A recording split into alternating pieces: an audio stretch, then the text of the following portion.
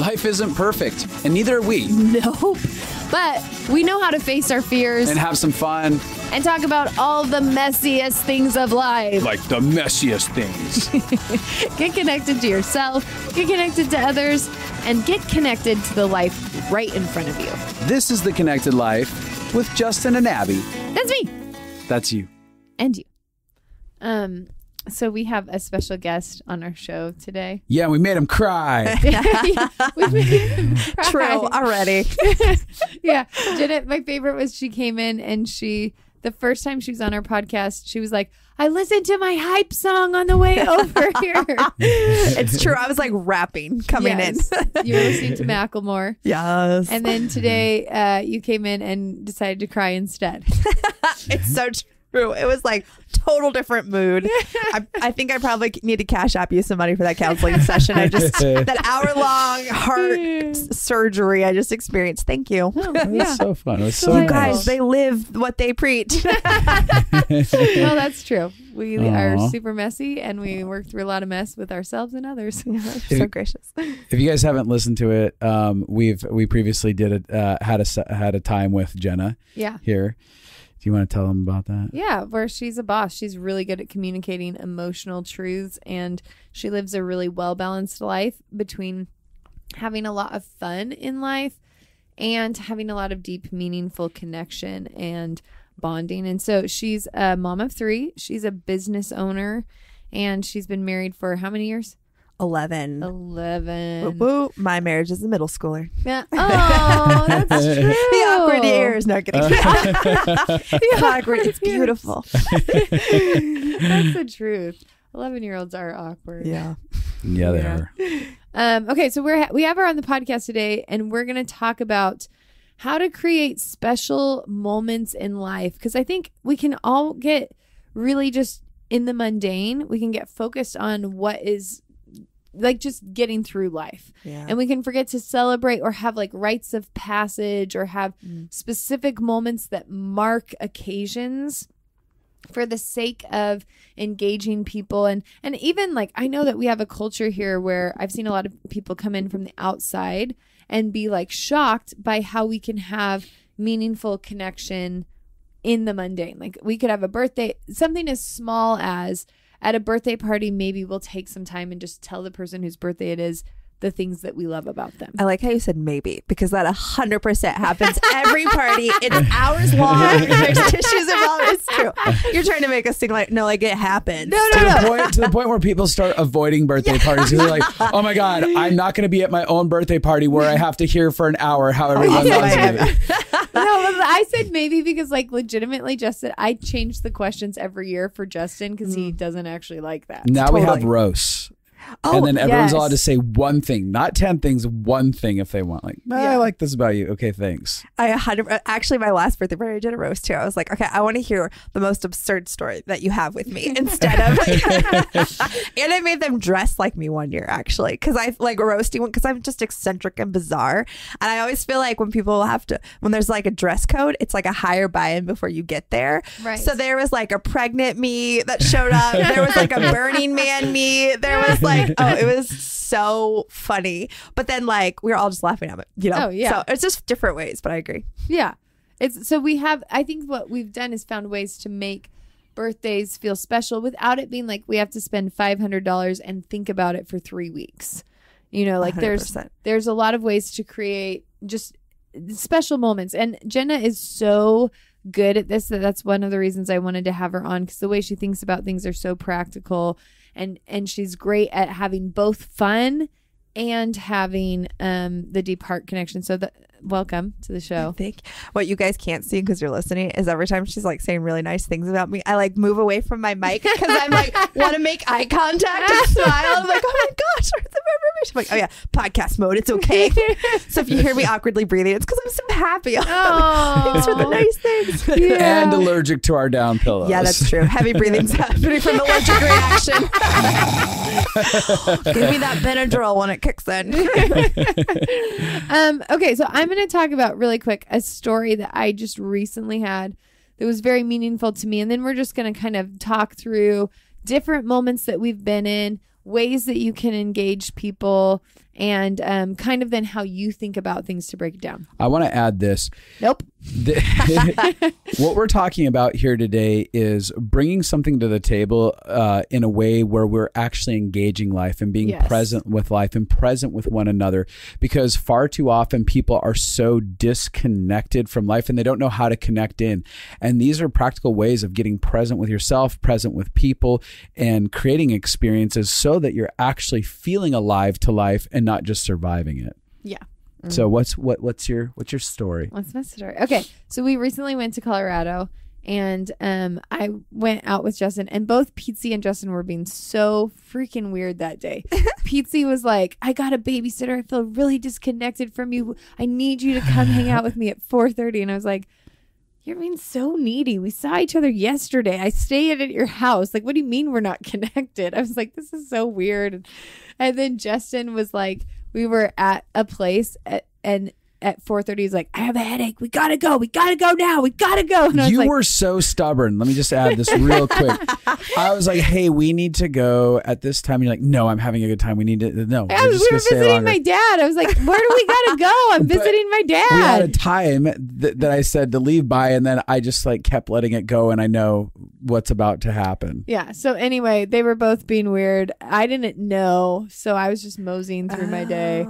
And then so we got back to Pizzi's house, and when I walked in, there was like, I don't know, 20 to 30 people there. Yeah.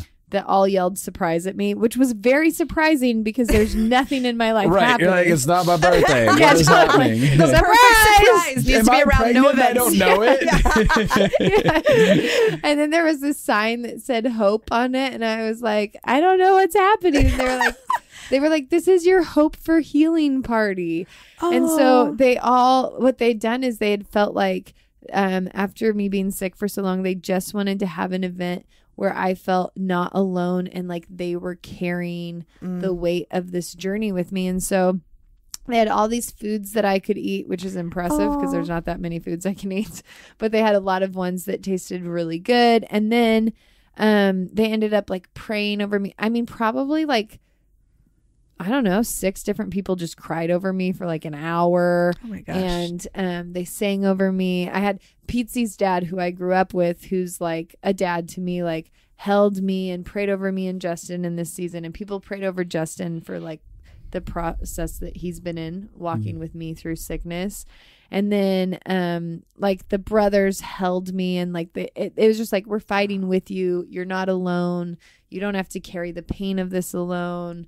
We love you." It was very, very sentiment. I mean, like there's a lot of fun too. I talked about the emotional part, but first we were just all having fun and eating and hanging out. But it was really significant and beautiful. And I thought it wasn't actually that hard to organize, in the sense that like, I'm not trying to demean what they did. What they did was so powerful. I was trying to think about it for other people though. Like it was just the intention of, we see that you're going through something, and like we're holding space that we don't believe this is the end of your story and that this is what your life will always be like. Right. And it was very, very impactful for me. And it wasn't thousands of dollars, and it wasn't like even the sign was just hand drawn, and it was cute, and there was no, it wasn't like, "Oh, we put all it this." was hand drawn by a mom whose kids colored it in, right? Which was so cute. And so it wasn't like this big extravagant thing. But it was extravagant in the heart process of it. Each person brought food, so it wasn't like one person had to feed everyone. No. And everyone shows up, and it was like, "No, we're here to be present inside of your story. We're just considering you and your experience." And what that built was a camaraderie and a connection between everyone who's inside of that experience, fighting for someone, fighting for hope for someone, or expressing love and care. Yeah, they all bonded. They all had great experiences. Multiple people told Pizzi afterwards like that like reminded their heart about things they love about God or things they love about loving people. But it was just the intentionality of, we're going to create something special in an intentional way. Yeah. Yeah. It's amazing. I feel like a little high whenever I hear like really thoughtful friend gestures like that. Like I feel high off with them, because I'm like, oh my gosh, like I love hearing people love others well, when there's nothing to get out of it for them. And it's not a birthday. It's really just like a heart connect and wanting to be with you on your journey. And it's interesting though, because like, that's one reaction. But then I feel like the other reaction that people have hearing that is like, I don't have that. Right. So for instance, on my Instagram, I will post some of my life snapshots here and there. And I would say the most often when we do things like that for other people or friends, or I have something and do little windows of it, the most common thing is I wish I had friends like that, or I wish I had that kind of community. And it's interesting because it made me start thinking about it more, and I realized that like what happened isn't that a bunch of people random, like there's not a lack of awesome people in Kansas City or somewhere in Texas or where you're at. There's not a lack of people, but usually it takes someone investing, and it's like someone has to like, there is anything that's worth a lot of money, there's a cost associated with it. And with friendship, there is this history of showing up and doing for other people and initiating. And then when you like show up and like serve your friends and do that, you can then like, it's like a bank account, withdraw when it's your turn, or like when it's something that, like, so the idea that like, I just want people to be there for me all the time is not the concept. There's this very mutual flow of life, and you have to invest and create the history and cultivate that in your world. So the idea that like, I want to just fall into someone else's, like you, like if you don't have it, like go cultivate it, because you can. And it's super simple. And a lot of people are probably waiting for someone to, that's what it feels like. There's a bunch of people waiting. So it's not like anyone doesn't want to be your friend, but like be the instigator, because probably a lot of people want it and will go after it and just don't know how to start it. And there's a bit of vulnerability in starting it, but it's totally worth it. And like create what you want to have come, you know. Well, designing that culture, the deliberateness to design that culture. People have asked me, even in my own life, like, how do you have such good friends? And where you guys can have such good, deep heart talk. And I'm like, I cultivate it for years. People like were dumb as doorknobs.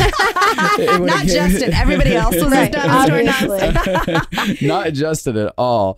But no, people like didn't have emotional intelligence, and I'm not even saying that I did, but what little I did have, I'm like, I'm going to bring this to the table, and I'm going to begin to initiate this with people around me until it becomes part of our normal, where I'm like, oh, that's what I wanted. And now my friends are naturally exchanging that culture back towards me without me initiating. Yeah, I would say in my friend groups, I'm always the culture initiator. That's a good way to like, put it. I'm always the one that is like pulling people into a moment of love or vulnerability.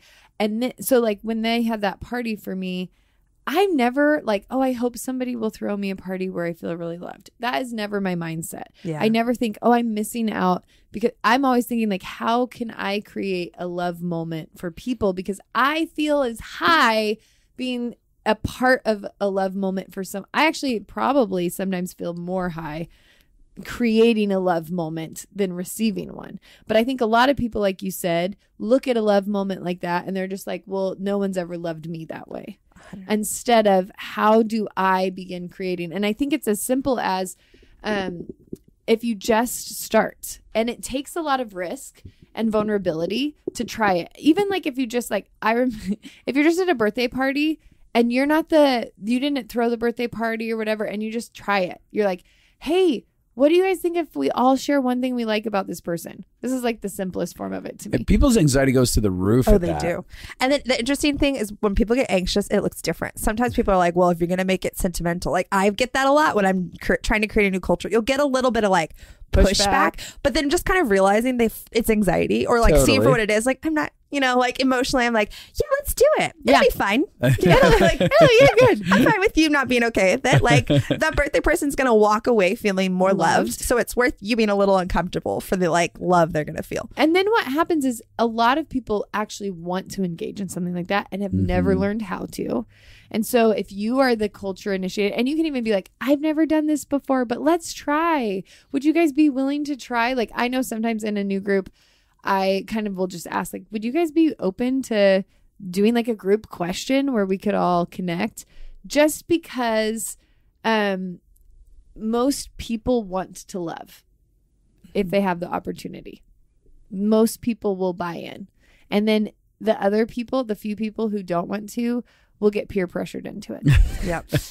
Yeah, because they'll go, oh no, another birthday party where they share their feelings about the person. I better figure something out so I don't look stupid sitting there silently with nothing to say. Totally. Oh, I've definitely been at birthday parties where like the spouse has less like deep things to say than about like me, the people. acquaintance. Yeah, like you better learn how to do this better. Right. This peer pressure will teach you how to love with words. We kind of say, because in my business, we have like expression because we want to be a culture of feedback. And when someone, like there's a new person in it and it's like, this culture is uncomfortable for them, we have this motto that we turn up the culture and either they're going to adapt and I want to, I see the value in this, I buy in, or the heat. You're turning up the heat essentially and they'll leave. Yeah. But like it's with friends too. It's like we want to buy in. We don't like if it's the person who's not comfortable, like maybe 1 in 10, they're probably going to go find another friend group where they can coast and they don't have to be vulnerable or like touch into their feelings or never anxious. But then you're going to attract so many people who like want in. They're like, oh, you're doing something real and deep. I'm tired of shallow parties where there's a charcuterie board and we leave and no one like there's no heart connect at all. Yeah. Yes. Like, cool. That could be Pinterestable, but like no one engaged their hearts. Well, and it's an interesting thing because also I find this for myself. If somebody's leading somewhere, it's easy to jump into it, but I naturally don't always want to do something that looks like emotional work. Yeah. It's like how I felt with school. I'm like, I don't want to start it. But once I did it, I thought, oh, this isn't as bad as I thought. But so I was thinking about what school did you go to? Well, I was homeschooled. Then I went to school for a while, and then I just meant school in general. Okay, good. Do you secretly have a master's or something? Yeah, I secretly do have a master's in trauma, for sure. But so I remember at Pizzi, she was going through something really hard. She's my best friend. It was like the craziest season of their life, where crazy thing after crazy thing after crazy thing was happening, and I was like, "What is going on?" Like it just feels like you're in a cycle of chaos. And so I just like called a bunch of people and was like, you guys get to her house we had like 30 minutes that everybody could do it. Get to her house for 30 minutes. I'm going to FaceTime in. We had to FaceTime multiple people in because there's lots of people who love her around, not in her city. And we just prayed for her for 30 minutes. But I was thinking about like, a lot of the people at the meeting were happy to go to her house and pray for 30 minutes and just be like, God, end the cycle of chaos. But I don't know that people individually, when they were hearing her story, would be like, you know what, we should stop and go do this thing. But when there is an invitation, people are much easier to jump into an invitation because it feels like not that much work. That's good. And the difference between waiting for the invitation and making the invitation. I think sometimes people are like, I don't know how to, but you said the idea of trying, like just being really humble, like let's do this together. It's not like you have to be the like way superior expert in it. It's just someone needs a point person, almost like feeling like the point person feels less intense than the leader. You know, you're like, I'll just organize it. Yeah, I need everyone to figure this out together, but like I'll take the hit of being the organizer. Yeah.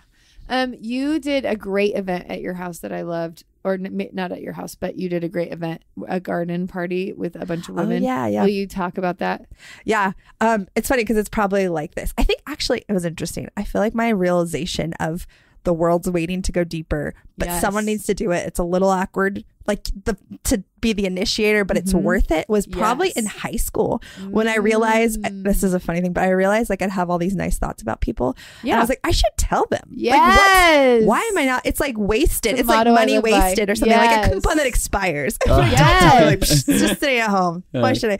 But then when I started doing that, people, especially in high school, because people are awkward, they would be a little intense. And some people are not intense, uncomfortable. Oh, and then absolutely. Instead of them looking uncomfortable, they would make me feel weird. So they'd be like, why are you telling me that? Or like, okay. Like, even if I'm like, I love how like your outfit, it's really cute and I need those jeans in my life, or something simple. It was not deep. Like, I love how well you do vulnerability in high school. That was not what I was going. No. I was just like, I love her jeans. I should tell her I love her jeans. I'm going to tell her. And then I'd tell her and she'd be like, okay, weirdo, or stalker much. You know, like I got some of that. I would say maybe like 1 in 5 in high school for sure.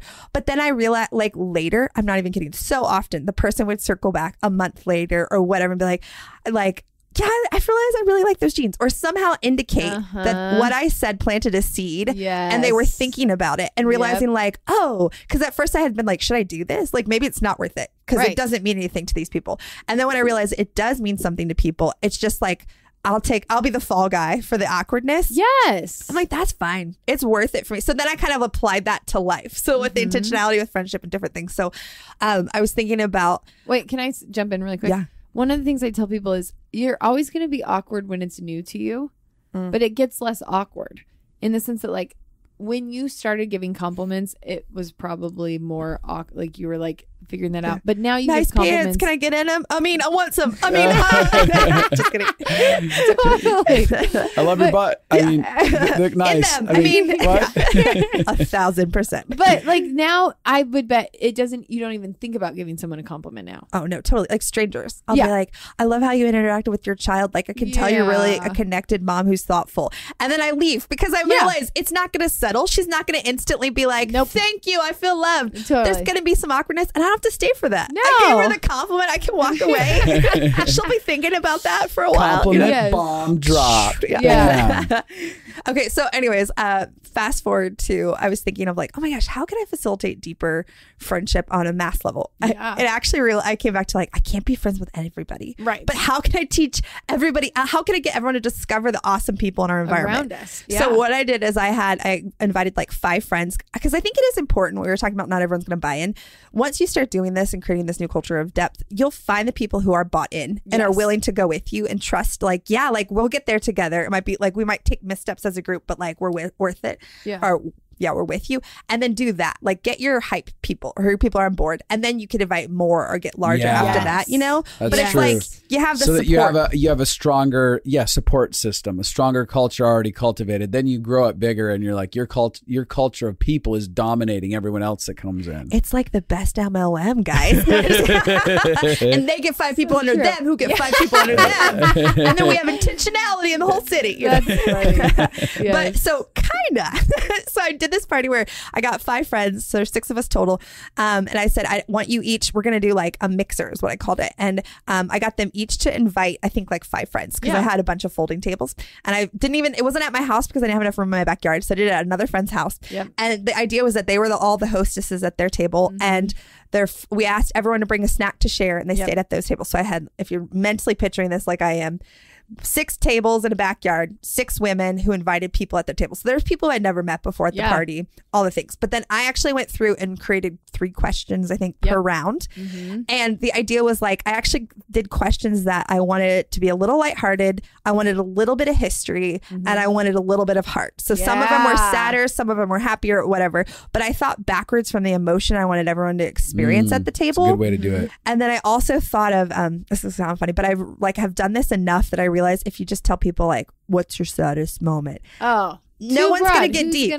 No, like they can't. But so for instance, one of the questions was, when was the last time you cried? I know. I literally remember that. I was going to actually say that because I can, your party was like 3 years ago. And I think it was more. It was like 5 years ago. Yeah. I remember that question because it was like, it's such a good question because at my table, people shared good cries, like because they were so happy or because they were so sad, or it like opens people up. It totally, but it's so much easier to think what's the saddest thing of the year would be such a broad, but like cry is so pinnable. Like you can find your answer quicker, and then how deep you go from there, you get to choose. Yes, exactly. Yes. So, so I did question, like, what was a unique thing about your hometown? Like I actually now, because I've done party, I call it the mixer. I've done this like probably 20, 30 times. I have a list of questions and my friends have done it. So then I just forward it to people so that they can think and we add questions. So anyways, everybody started out at the table with a friend they knew because I wanted them to start in comfort and like start vulnerability and do this. And then kind of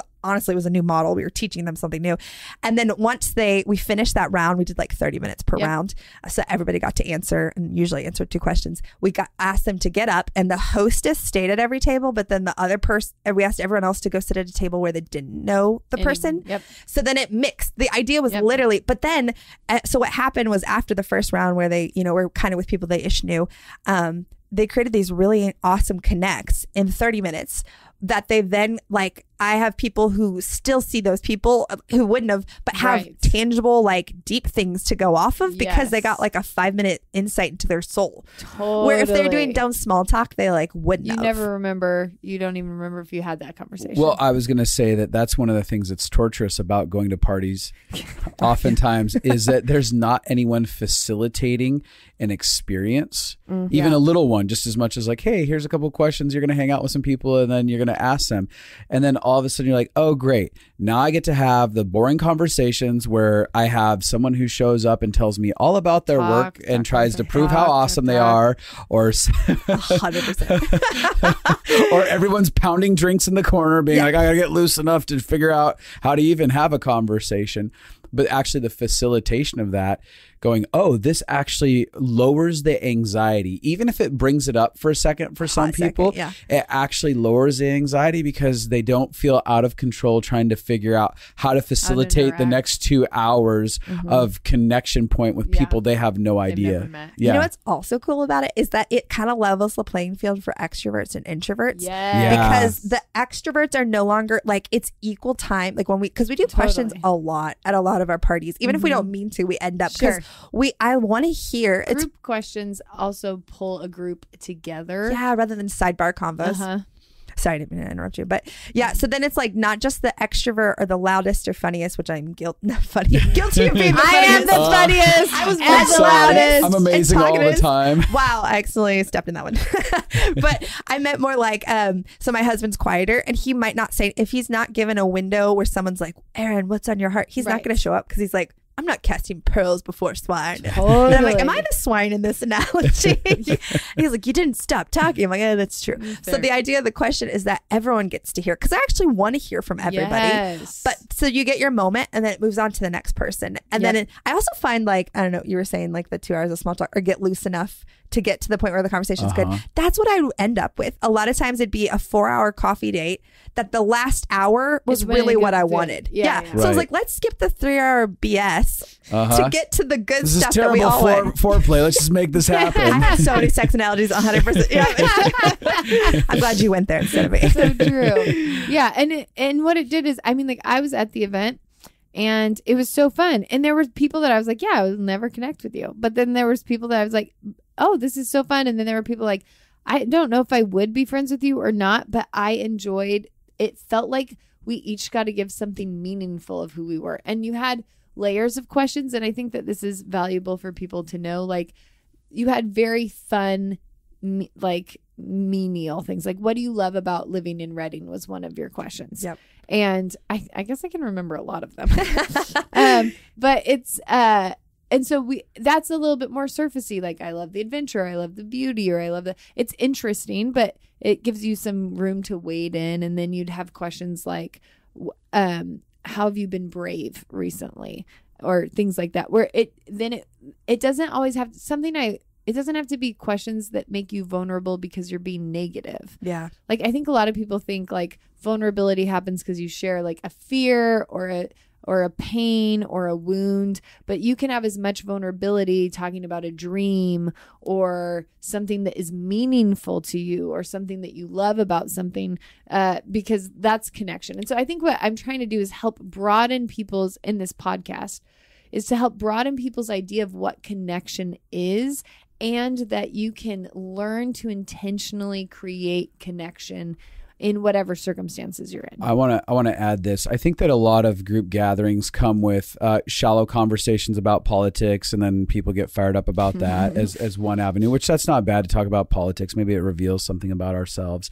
Or we go into cattiness where there's a lot of talk about other people, because when we can't be present with ourselves and our own stories and we're too scared to come out of them, we start sharing other people's stories. Yeah. And that's where we get into experiences of gossip, where it becomes this real dark environment very easily for a lot. That's not us and our culture, but it is for a lot of people's culture. They're just like, oh, did you hear about so-and-so, because you're too terrified to get present and share vulnerably. Here's something going on in my life, because you're also too scared of the idea that the people across from me don't care. And they might not. You might have created a world where people really don't care what's going on inside of you. And so what we're even talking about today in this intentionality conversation is creating environments where people do love and care about you, and you don't have to talk talk about other people to bond. You can actually talk about your own life and explore the goodness of it and the hardships of it and all of that.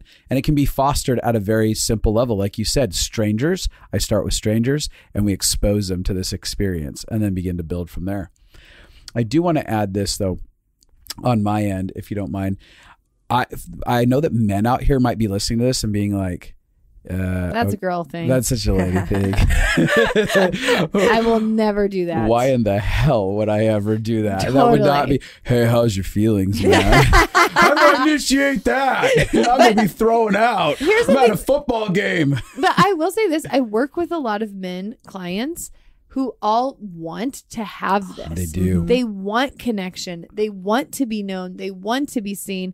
And then they're just like, but we're men, so we can't. Yeah.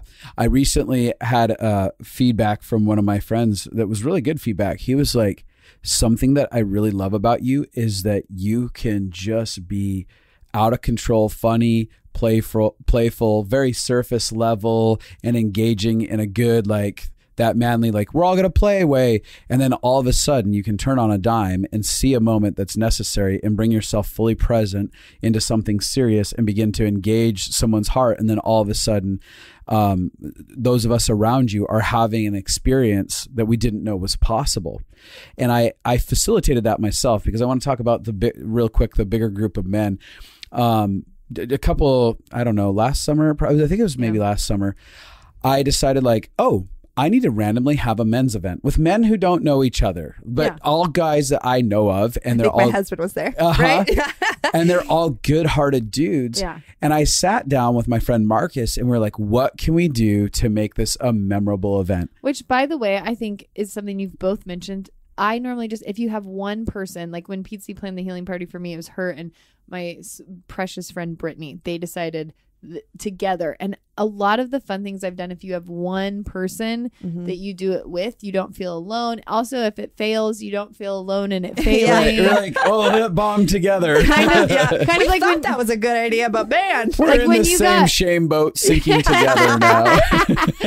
like when you got your 5 like hype crew together, like Yeah. you're not doing it all on your own. And I think that takes some of the pressure off. Go ahead.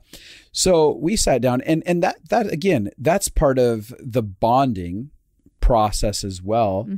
Even just picking the planning part. Yes. Instead of being like, oh, I have to plan this thing. It feels exhausting. It's like, no, this is going to be so cool. I'm going to sit down with 2 or 3 of my best guy friends, speaking to guys specifically, and we're going to create something that feels epic and deep and it's going to be messy. I don't know. Let's figure out what to do.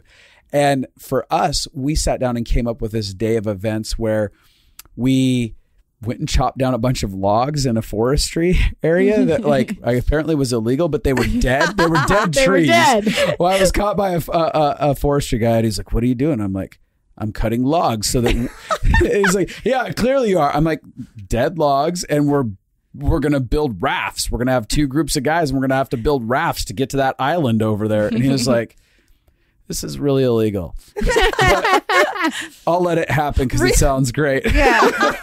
See, they even appreciate. Yes. Because I started selling him on this experience. Like, and I was listen, like, we're going to do this man day. And you have to figure out how to get all the, like, food. We had food and the stuff to cook the food, and each team had a piece of that, and they have to get it all the way over to this island.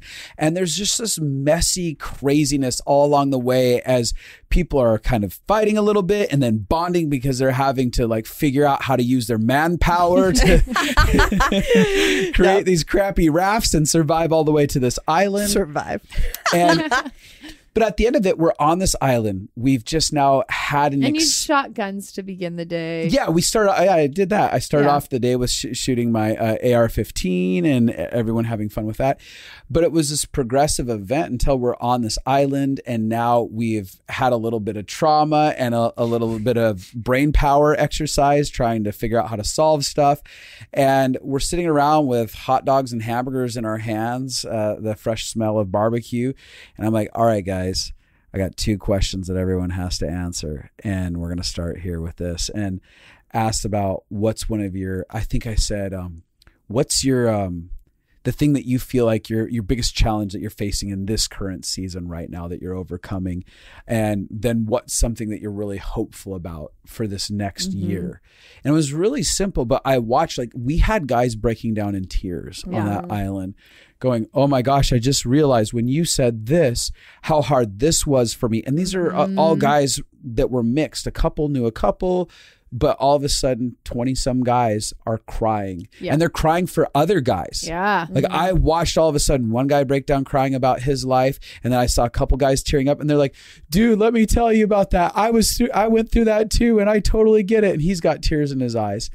And that was all facilitated with fun, adventure. It wasn't that hard. And I walked away going, this was something that was memorable for me and every guy who was part of it. Yeah. And so the basis is quit being a pansy if you're a man. If you want a culture like this, create it. Yeah. And it could be as simple as, like, we had dinner the other night and we just, with a group of 5 of us. And I think the question was just like, what is one thing that's hard that you're going through? And what is one thing that you feel really excited about? Like, just simple things. But we had everyone answer. There's only 5 people at dinner. But then we got vulnerable. Yeah. And one of our friends who wouldn't normally go to this space turned into a ball of tears. Yes. And then we all cried. And then, and then after that, all of us cried sharing. And it's not like we have to do that every single time we hang out. But there is this thing that we all were like, oh, this is the deeper connection that we're all wanting. Everybody wants to be known, to be loved, and life can get busy. Or you can get in a rut of how you hang out, where it's like you just do the same things every time. You make the same jokes about the same things. Yeah. And then you end up on YouTube trail, like a buddy trail. And you're like, cool. There's a friend that's like, oh, let me show you this video. Yes, totally. So if you just engage a little bit of intentionality, I feel like you can take, and I do that. I mean, it could just be a group dinner where a bunch of people are out, and you don't want it to be like huge because it's really hard to hear like 12 people at a restaurant. Yeah. But like if you have like 6 people, you could just ask a question that pulls people in to sharing something that's meaningful. And you'd be surprised at how much people end up loving getting to experience something that's real. Mm-hmm. Yeah. One thing that I love for you, Abby, that you were talking about is how your friends put on a hope party for you. Uh-huh.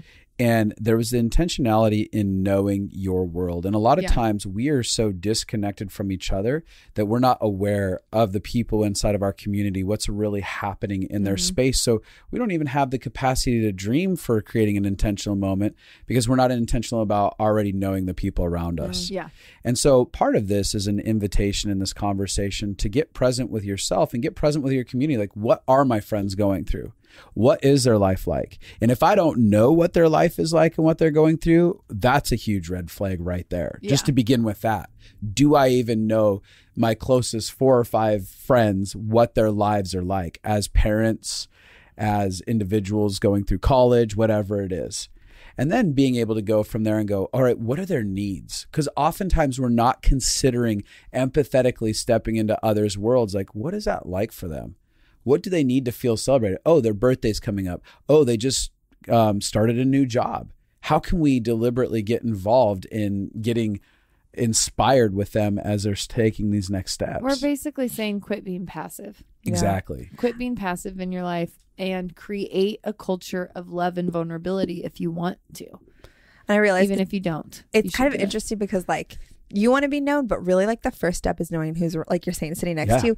And it's like, a lot of times it's the best. Sorry, my husband always laughs. He's like, you ask the best questions. And I'm sure you get this too, where like I naturally do come up with good, because you have to engage. Again, too broad turns into small talk, but I want to know the person next to me, even if it's like a total stranger. Yep. So Aaron's like, how do you even know what to ask? Usually I start by more general ones that everyone would think of. And then when I hear something that's interesting or different, I like stop and dig in. And then because when you get someone else, it's like, talking about themselves, it really changed. And they're like, oh, you care. Yes. Now I care about you too. And it does usually start, it's not usually you answering your own question or giving a monologue about what's going on in your own life. I honestly think most of the time it needs to start by people knowing that you care and then they care to know you too. Like it is this kind of this thing. And I can't tell you how many situations I can't tell you how many situations I've been in where no one will ask a question and you're having to maybe I'll ask question to people and then they'll answer a ton and then they'll just stare. And I'm like, are you not going to ask me any question? And I know that historically I felt really unloved. Yeah. I'm like, you don't even know me. I just spent 2 hours with you and you didn't ask me one flipping question. I think that's actually so common. Yeah. Oh, yeah. It's super common. Which is why we're talking about this Yeah. on the podcast. The easiest way to get vulnerability and meaningful connection and heartfelt connection is questions. Yeah. Because when people feel like you care and there's space, like a lot of people, you want vulnerability. You don't have to create some kind of crazy thing. If you just start asking, like, I care about you things. Yeah. People want to go there. What you end up have happening is that as you start doing that, then you start learning the special details that then lead to the intentionality moments. Like we had a couple of friends who they were in a job transition season. And because we were present with their life and knowing enough about it, we knew like, oh, this could be a really difficult season for them. And so we rallied a group of people together. This is something we did with Jenna. Oh, yeah. Yeah. Way back in the day. They took can I jump in? Yeah, you can go ahead and kind of share. So friends of ours took a job that we all knew was good, but was a pay decrease. Like a third of what they were making. Yes. But like we knew long term it was a good decision. And also like heart wise, it was very kind of them to give their life to what they were doing. And so I think we all, for 3 months, we all put just a little bit of money aside. And I think we got like maybe 8 people involved in it. Where we were like, okay, what can we give? And some people could get whatever that people could give. It was really at a time in life for all of us. I think that everybody finances was broke. were not easy. Yeah. None of us were rich. Yeah. Yep. But we all thought like, oh, what could we give? And so we saved up for 3 months. Do you remember? I thought we gave them to every month because we knew they needed it every month. Was that not it? No, because do you remember we had the party where we gave it all to them at once? Oh, I forgot. Yep. Yeah. So then we created a party. Jenna, this was funny. We created a party and everybody had to bring some kind of clue about where their money was going to be hidden. And so I totally forgot. Oh my gosh. We invited them over. They didn't know what was happening. We just said, oh, come on over. We're having like a cocktail party or something. And so they came over and then we were like, we have a game for you guys to play. And so what we had done is we had hidden money all throughout the house and there were clues everywhere. And Jenna brought a diaper with a melted Kit Kat in it. Yeah. I forgot. Or Snickers. Yep. That's my poop humor. That was amazing. So I think they like found that and then they had to go to the toilet and in the toilet was a bag of money. Oh, that's and right. the upper part. Oh my gosh. Tank, Yes. It's all coming back. Which was like so fun. So we told them there was a scavenger hunt. They had to rush through it, but they didn't know what the scavenger hunt was for. And then they found clue after clue with money after money after money. And again, one person giving like $50 feels very kind, but is much less meaningful than just feeling like a group of people together thought about you and wanted to engage in loving you and caring for you. And it's kind of like your hope party where it's like they've been there for the process. So we were all in the conversations leading up to quitting. Yep. Is this a good job? And it was like a sign of like, just like we know what's going on in your life. We're here. We support you. Rally. It's so much more than the money, you know? It's interesting because I've done that for another, like there's been other times of like, but what I was going to say more than the other times that I've done it is that I think there's this tension of like not wanting to toot your own horn of like, oh, could you have done it anonymously? And there's been times where I thought about it or not said something when we've given to it. Totally. And I realized like it totally is a heart motive, but when you take the opportunity to be like, hey, this is why, it's almost like we partnered with Jesus and like we feel like we tell them why we felt this was important, not like we're awesome or whatever. You almost miss an opportunity for like for the Lord to like show up and make it significant. Like this wasn't our idea. Like we feel like the Lord is giving you a green light. We support this and we want to show you we support it. Not like, hey, tell us we're awesome. We gave you money. Totally. Because there is this tension of you should have done it anonymous or not said anything, but the significance and the impact like would have really been lost if we just like left an envelope on their doorstep. Right. Right. Because they walk away being like, oh my gosh, that was so nice of people, I guess. But when you create something like that, they go, oh, our community is truly bought into this. Yeah. They have been along with the story, and they'll continue to be on our story with us because they've displayed it and expressed it. Well, and no one else had to know. Like, I don't think anyone outside of our group knew. So there is this tension of like, oh yeah, no. Will you tell a story of Lauren's baby shower and what you did there that made it? And would you also talk about the balance of fun and heartfelt and how you do that? Things. Yeah, it's funny because I mean, I don't want anyone to walk away hearing you have to have, it takes a lot of effort, and then you do the questions at the end. Totally. Like truly, it's like birthday coffee dates, having people over, hanging out on the soccer field. I usually just think, I want this to go deeper. Yes. What do I know about their life? I also realized too, one of it is if I don't know what to ask because it's someone I don't have a ton of relationship with, like how do I get it deeper? I'll go for a feeling. So if they tell me something like, oh yeah, like work's been stressful and I'm not home as much, I'll actually be like, how does that feel? Like, is that hard for marriage? Think potentially, because feelings is usually less of open-ended, right? And I realize too, a lot of times people are processing in the moment because we live such fast-paced lives that it's like creating a moment for process. And sometimes people are like, I don't know my answer. I'm like, I don't know. Like, you thought of the question, you probably knew your answer. I'm like, oh no, I thought about one I want to hear about your life. Right. I did not think about what my answer for the question is. But it is this moment of take a second. Sometimes it's I don't know about you guys, but like there is a moment of like probably a minute or two where sometimes people don't answer right away. Yeah. Because people are thinking about their answer. Yes. But it's like creating this space of like, we care enough to process. So we want to hear your process. Like, take a moment in our fast-paced life to think about your feelings and the implications and this season and whatever. So yes. So for my friend who had dealt with infertility, we all had been with her on the journey for like 7+ years, and it was her baby shower, and it was going to be beautiful and pretty and delicious food.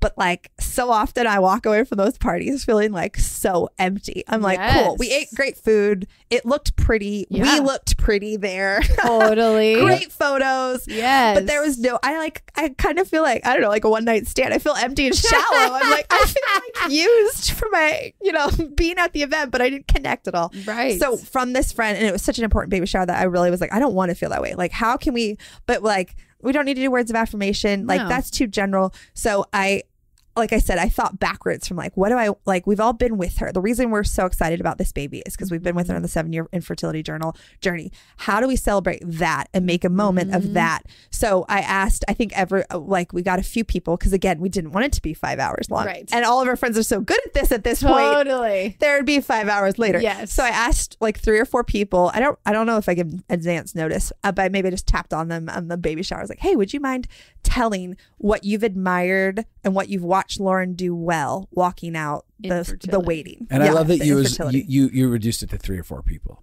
Yeah.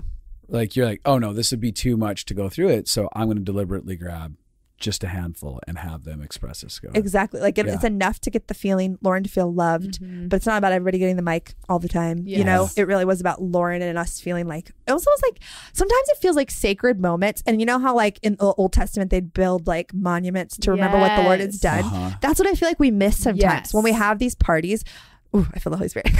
I feel like there's like, I want to emotionally connect because I want to like recognize and admire what the Lord has done in this season. And if we do it together, it's like a holy moment kind of thing. And that's what it felt like at her baby shower. So I'd say. good. I think that's really the heart of why I wanted to do this podcast, is exactly what you're saying, that we can miss, if we're not intentionally engaging, we can miss special moments of celebrating something incredible that has happened or that has been done. So you asked the question of what has it been like watching her go through this, and what did it feel like after, like, how did that go? Oh gosh, I think we all were crying pretty much the whole time, and I didn't expect that, but I mean, I guess I should have now on the flip side, but it felt like it almost felt like we were linked arms surrounding her. We did pray, but it almost felt like the sharing was as powerful and healing and like marking the time as the prayer was, if it makes sense. So yeah, it felt really bonding and like recognizing and looking back. It was like the end of a chapter. She's now like has finished that. We've stood with you and we're sending you into this new one, and we're like being intentional about it. So yeah, it kind of felt like Old Testament style. I think that there's something so beautiful about celebrating things that you've overcome, I think that most people forget to do that. Like when a season changes and now things are better, you just are like, oh, thank God it's better. Instead of literally celebrating what you walked through and how far you've come. And I think that is part of gratitude and worship, even like towards God, in like being with your people, getting to reminisce. And I think a lot of people miss the moments of reminiscing. Like on birthdays, sometimes I won't say like, what do you love about? I'll be like, how are you different now than you were last year? Or what are things we saw you grow in this year that is that we admire that happened this year? Or there's just so much about like marking our journeys, what the hard parts of what they are. Like that's, I think, why I love the healing party, because they are acknowledging a pain part of my life and then marking the good parts of our life. Like weddings are like a good part of our life, but we have so many celebrations and milestones on the way of life that it'd be sad if we only get to like enjoy our wedding and our funeral, as we don't get to enjoy the funeral part.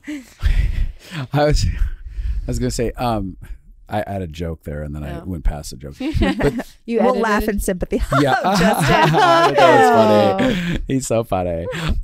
Observations. When we get to know people, we're able to make observations about their life. And one of the things that's been really helpful for me, like we'll just say even in our marriage, is that he's pointing to Abby.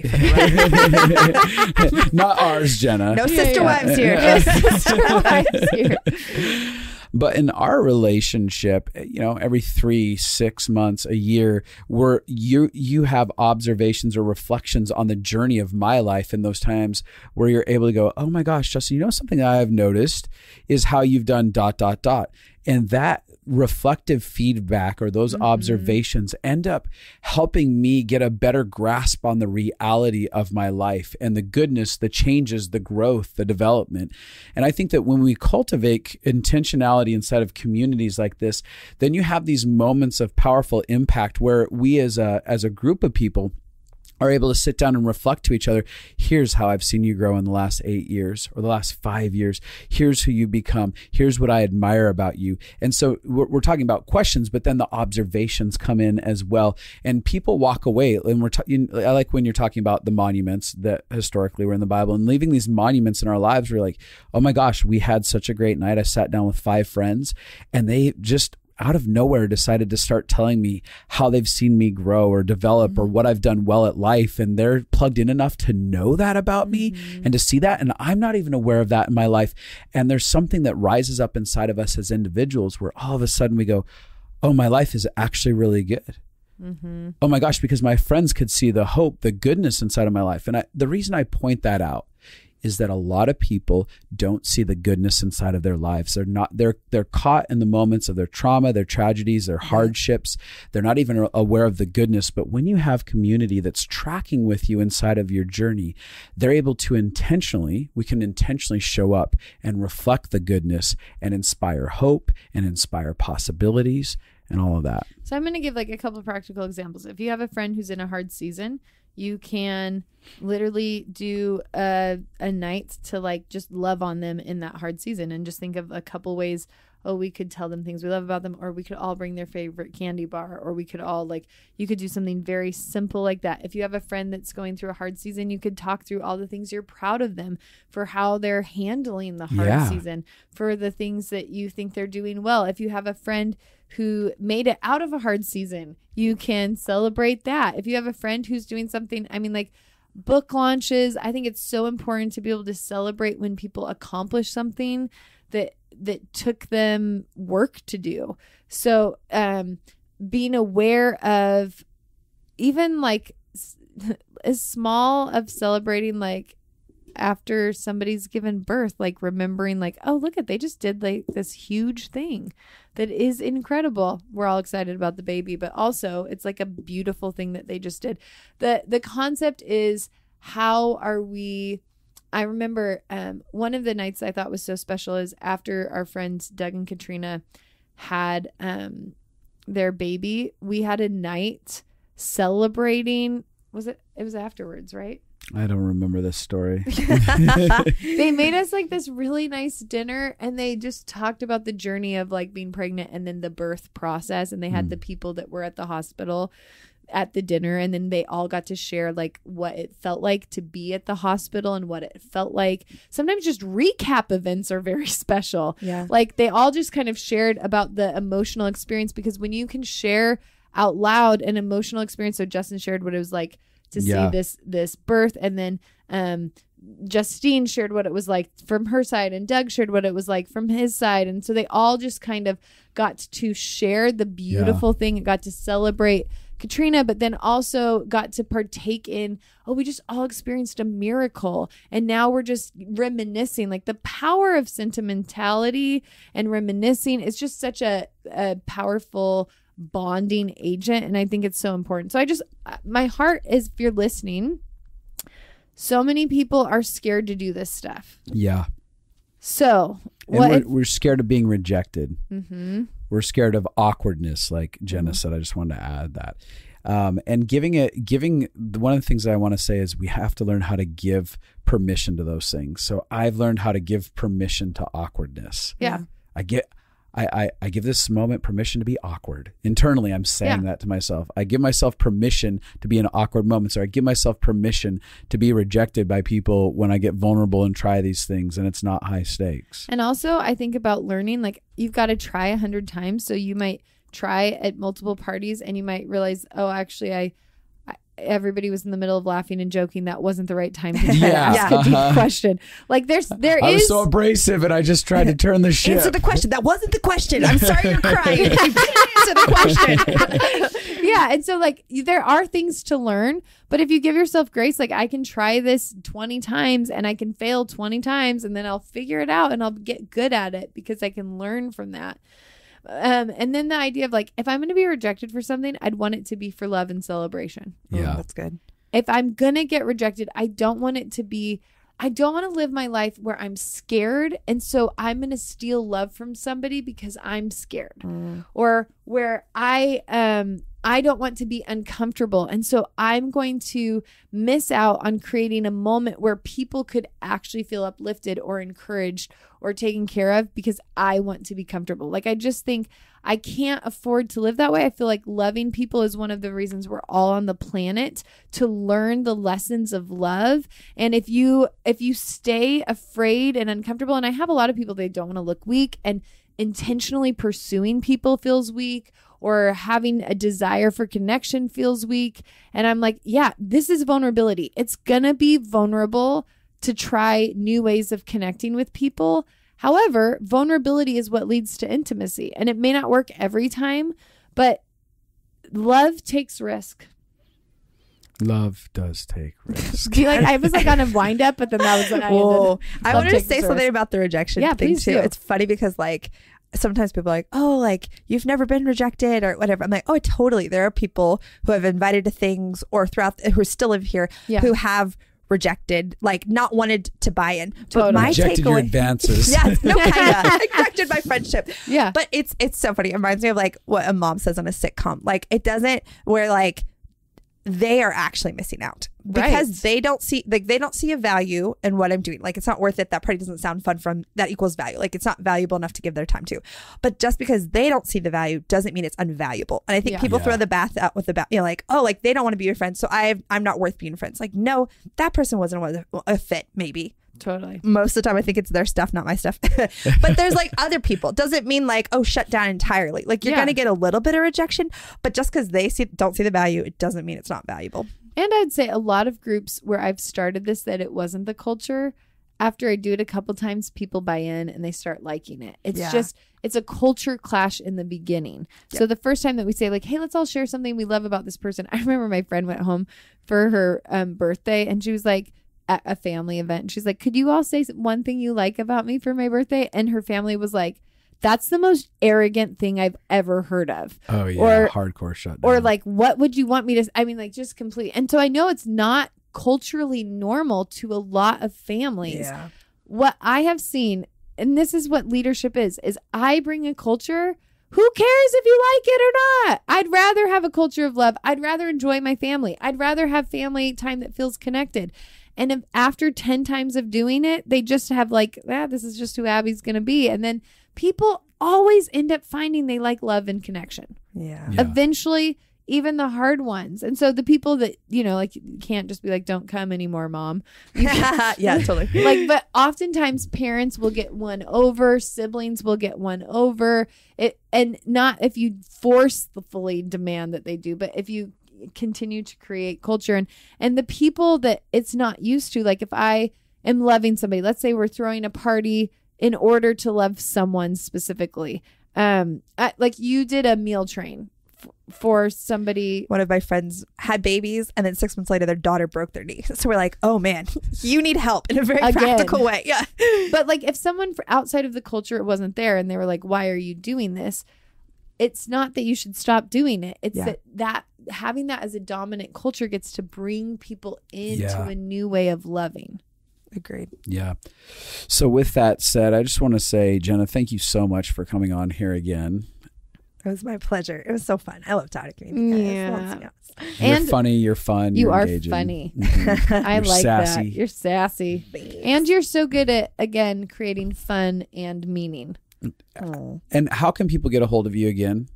Probably the best way would be to follow us on Instagram at Turbans for Tots. So TURBANSFORTOTS. Yes. I would like to say that Justin and Abby spelled ABI.com. I was like, he didn't spell her name this time. They won't know. It's so good. I Also, love that. I have homework for people. Yeah, give them homework. When you're listening, I think you should find one way to create a meaningful moment. Either create a dinner party and have a question, or think about a friend. Who's a friend we could throw a party for? What is something we could celebrate or encourage somebody in? Like, don't just listen to this and be like, oh, that's nice. They have nice ideas. Like, do something. Yeah, absolutely. Get off your butt and do something. Do it. Just do it. So if you got anything out of this podcast, remember to rate, review, subscribe, and share. Share it on Instagram. Share about it. Tell people. Y'all got to be intentional. Listen to this podcast now. All these people who want their friends to be better friends. Like, I'm going to post this. I'm going to send this to my mom. Here's the thing. That's why I love our podcast, because I'm like, if you want to instigate something in your friendship group or your family group, you can actually just ask them to listen to the podcast and then talk about it. Yeah. And it's an icebreaker where then you don't have to build that into the culture. We naturally just did it for you. You're welcome. The tip of the spear. Well, everybody. Right. Goodbye. Goodbye. Bye.